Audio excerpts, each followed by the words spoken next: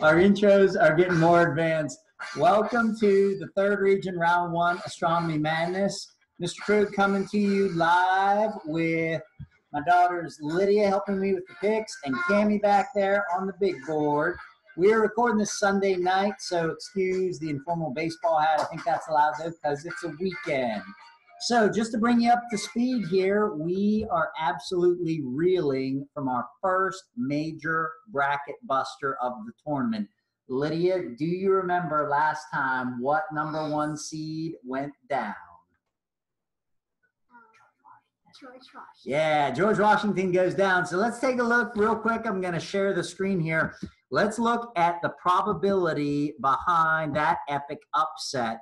Talk a little bit about it because math and probability just absolutely fascinate me.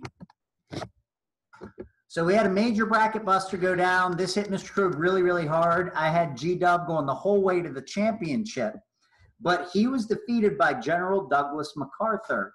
And we had 17 total chips in the bucket. 16 of those chips were for the one seed George Washington. So General Douglas MacArthur, Supreme Allied Commander World War II, only had a 5.9% chance of an upset. Sounds pretty small, right? But let's think a little bit about this. Even 5%, Lydia, Cammie, is a 1 out of 20 chance. Now, every single year, we've got 4 16-1 matchups. So if you run the math, that means once every 5 years, there will be a 1 versus 16 upset. And we're actually statistically overdue for this. I dug deep, deep into the Astronomy Madness archives. My buddy, Mr. Branch, will be proud of me. The last time we had a 1 seed go down was way back in 2011 to Supergiants, a 16 seed that actually made it the whole way to the Elite 8. It was a heck of a run. So let's turn that over to the NCAA tournament. Just recently, for the very first time in tournament history, did we have a number one NCAA men's team get beaten by a 16? And it happened back in 2018. The top-seeded Virginia Cavaliers lost by 20 points to University Maryland of Baltimore. But every upset has a happy ending. Only 1 year later, worst to first, the Virginia Cavaliers win the entire show. So I think, just to kind of end this one on a high note, our nation's founding father, George Washington, will return as early as 2021. But for now, we have to see how this plays out with General MacArthur. So let's get into the picks today. We got a fun one for you. We got the Condiments Region. This one was created by Mr. Brannis. And the bonuses here for research were quite easy, just to try to get some students involved. This time, anything that was red or close to red was a chip down. Any condiment white or close to white was a chip up. And then the 12 seed always gets a +1. This time that was Lee and Perrin's sauce. So our very first matchup, and this one has got some bad blood brewing because here in Pennsylvania, it seems like you're only on one side or the other. This is top-seeded Heinz ketchup against 16th seeded Hunt's ketchup. And we've been working hard. We got some visuals on this one just to make it more real. Oh yeah, thanks, Cammie. It's Heinz, the top seed, versus Hunt's the 16. That's all right. So both of them are down a chip, but what we do in Astronomy Madness is we have to adjust because even the 16 seed always gets at least 1 chip. So for this round, the bonuses are just going to cancel out. Lydia, we're going to need 16 blue chips in the pot for Heinz, and we're going to need just 1 pink chip in there for Hunt's. So part of the reason this one is contentious is, of course, Heinz ketchup from the Heinz family, Western PA tradition for Pittsburgh, although Hunt's curiously fares better in Consumer Reports and actually has less actual sugar in it. So Heinz versus Hunt's, you decide, but Lydia's going to decide for us for a second for Astronomy Madness. Hunt's has a 1 out of 17 shot from the upset. Lydia, we really need you to shake this good because our viewers at home were concerned last time you didn't really shake it well. That's some good shaking. All right, first pick of the tournament, top of the bucket, very first one you pull, show it to the audience. Thank goodness. All right, we couldn't handle another bracket buster. Cammie, Heinz is moving on. Good pick there. Good pick, Lydia. All right, where was that pink chip? How close was he? Was he buried down deep there? All right. So our next matchup, going to cover the other major condiments here. 9-seeded Dijon mustard, trying to pull an upset on slightly favored 8-seeded yellow mustard. So this is the battle of the mustards. So Lydia, since yellow is favored, we're going to need, oh yeah, Kimmy, where's our visual at? Oh, we got them, and we got Pat. Oh, this is awesome. Some of these things we didn't have at home, so Cammie actually drew them. That looks amazing. Well done, my 6th grader. All right, Lydia, we are going to need 9 chips in the pot for yellow, and then 8 pink chips for Dijon. The girls asked me if I was going to do background stories on these ones like I did in the Warriors and Commanders region. I really felt that was not necessary this time. The condiments pretty much tell the story themselves, so we relied on Cammie just for the pictures. All right, get them in there, Lydia. So we got almost a 50-50 draw. Winner is moving on to face Hines. Second pick, we're going bottom of the bucket. Dig down as deep as you can. Really get down in there, Lydia. Get down in there. Okay, I got yellow going on. All right, Dad's bracket doing well. Yellow moving on. Cammie, 8-seed, yellow mustard moving on. All right, my dear, sort those back out. My bracket's doing well. We are straight chalk so far. All right, next up, battle of the condiments of a darker variety. We've got 5th-seeded A1 steak sauce going up against Lee and Perrin sauce, a 12-seed. Steph, is Lee and Perrin similar to like a Worcestershire sauce? The brand.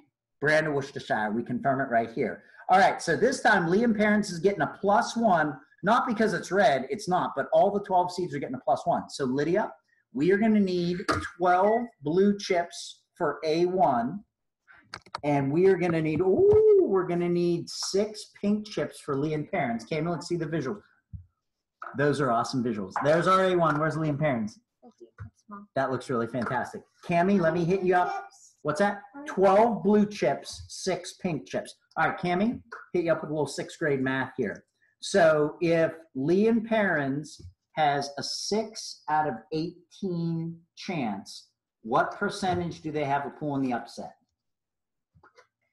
You can do this. What does 6 over 18 reduce to? 1/3. What percentage is 1/3? Very good. You heard right. We didn't even plan that out. We got that right on the spot. All right. Very good. So blue chip is A1. What do we have? Did we have a hot chip? Did one fall out? Lydia. All right. So blue is A1. Pink is Lee and Perrin's. 3rd pick, Lydia. We're going on the left side of the pot. Left side. Oh, we got a bracket buster. Oh, that kills me, Lydia. I had A1 going to the Sweet 16. Oh, that kills me bad. That really hurts. All right, Lee and Perrin's is going on as a 12 seed in the upset. That one extra chip brought them up to a 33% chance of pulling the upset, and that's exactly what went down. So I got to tell you, kind of interesting. Almost every single year in the men's NCAA tournament, in the second round, we wind up with a 12 versus 13, and it almost always happens in Astronomy Madness. Could this be the time? Next up, Cammie, we've got 4th-seeded Mayonnaise against 13th-seeded Miracle Whip. Oh, this is good. So we got the real one for the Mayonnaise, and let's check out our Miracle Whip. Those are awesome visuals right there. Good job there.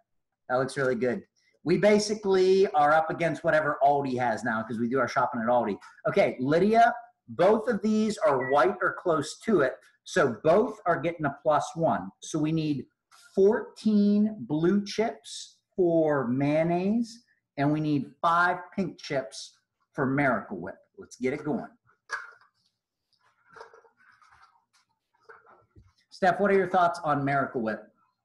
Terrible. Disgusting. Off camera comments, commentary from Mrs. Krug. All right, so we got 14 blues for Mayonnaise, 5 pink for Miracle Whip. All right, this is the last pick of the upper half. We're going right side, Lydia. Right side, right side. Yes. We're going to have the 12 versus 13 chip. Woo! Dang, I missed that one, though, too. That's where I picked the upset at. All right, Lydia, all right. Miracle Whip? I did. I mean, it's got Miracle right in the name. Are you kidding me? I thought I had that one. Mayonnaise, Cammie moving on. Man, they're going to face off with Lee and Perrin's. That's going to be a favorable matchup. They got a shot at the Sweet 16, I'd say. All right, we're on to the bottom half of the bracket. Now, the seeding of this next one, very, very contentious here in the Krug house. Also among some of the high school students. We got 3rd seeded Jif Peanut Butter against 14th seeded Nutella. And I think, all right, we might need the upset here. Cammie, we need the visuals. We definitely have both of these here in the household. For sure we do. Faux show.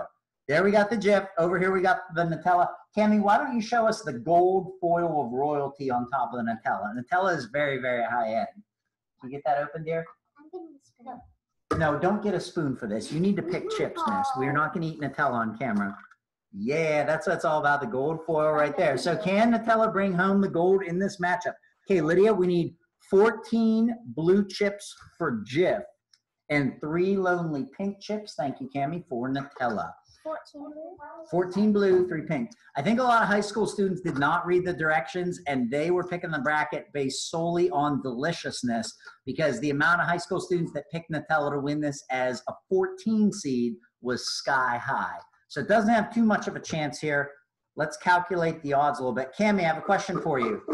So if Jif has 14 and Nutella has 3, what are Nutella's chances? Is it 3 over 14 or 3 over? Yeah, you know it, girl. All right, Nutella still has about an 18% chance to pull off this upset. Lydia, are we going to get the upset? By the way, Mr. Brandis has Jif winning it all. So if you pull a pink chip, you're going to crush Mr. Brandis's soul. All to you, top of the bucket. Mr. Brandis needs blue. Oh my gosh. All right. Show it to the camera. Don't show me, show the camera. Oh, Mr. Brandis survived. All right, he survived around. Sorry, ladies. Sorry, Krug girls. Nutella goes down. Damien, that was for you. That's for you, Damien. I got your back.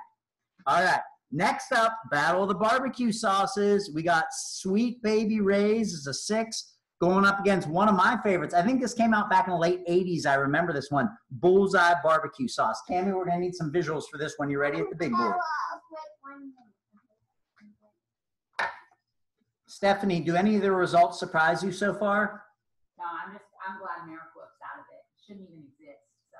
How's your bracket doing? I haven't checked on your bracket. Not good. Ah, that's a shame. My bracket's not doing well either. Can we bring those visuals over? Lydia, in the meantime, Sweet Baby Ray's needs 11 blue chips. Bullseye Barbecue needs 6 pink. We got. Okay. These visuals are awesome. I just hope they show up on camera. Those are absolutely fantastic. Wait, how many? Nice. Lydia, pay attention. 11. 11 blues, 6 pink. Great job, Cammie. Excellent visuals on this one. All right, so we're into the bottom half. So far in the tournament, they call it chalk when just the favored seeds win. And so far, we're chalk except for Lee and Perrins. That was our one big upset so far. All right, Lydia. Shake it good. What? Nope. No, you better be careful. We can't have a hot chip compromising the integrity. I'm going to shake this one. Okay, this is our second pick of the bottom half, so we're going to need left side, Lydia, left side. No, you're other right. Just kidding. That's right. It's left, actually. All right, what do we got? Oh, all right, favorite seeds. Keep moving on. Sweet Baby Ray's going into the round 32 up against Jif. That's going to be a good one. All right, could we have our first 10-7 upset of the tournament? We haven't had one yet, and it's a staple of the NCAA's and Astronomy Madness. This is going to be interesting. We got red cocktail sauce, a 7 seed, up against white tartar sauce, a 10. So cocktails down a chip, tartars up a chip. Lydia, this is almost 50-50 right here. We are going to need 9. Oh, wait, where are the visuals at, Cammie? Let's see them. Oh, man, that looks not. Oh, that looks really good. Yeah, I like that one too. Okay, we are going to need 9 blues for cocktail.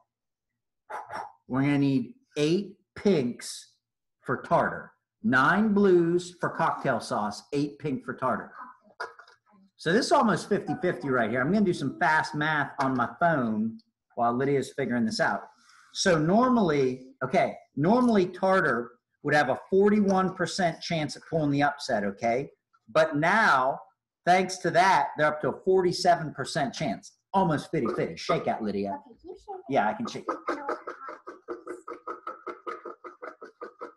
Endurance really comes into play when you're picking this many games at once. All right, Lydia, we're going right-hand side, right side of the bucket, right side. We gonna have another upset? We about to find out. No, not another upset. Mr. Krug misses another game. So tartar sauce, no, I'm sorry, cocktail sauce, Cammie, is moving on. It is carrying a -1 with it, but that did not affect it in round one. Cocktail moving on. All right. I'm not going by taste here, Steph. I'm going by what my gut tells me. I'm going by my instincts, but maybe I should not be going by my instincts. Not going very well. All right. Maybe your instincts aren't that good. Thanks, Lydia. Thanks for that. All right. Our final round one matchup in the Condiment Region out of Pittsburgh, Pennsylvania. We got second-seeded Frank's Red Hot up against 15th-seeded Tabasco sauce. What we got? I do too. We did just have Red Hot the other day, but we just ran out of it. That looks great. You got the bottle shape just right. Well done. Well done, 11-year-old. That looks great. Okay, both of them are down 1 chip.